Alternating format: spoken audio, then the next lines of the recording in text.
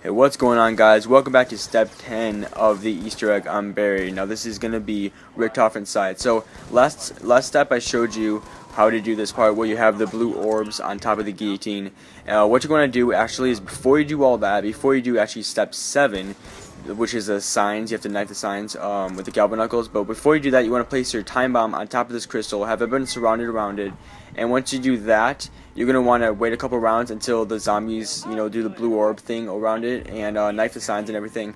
After that you're going to want to hit it and then go back, get another max ammo, and then hit it again on the same crystal.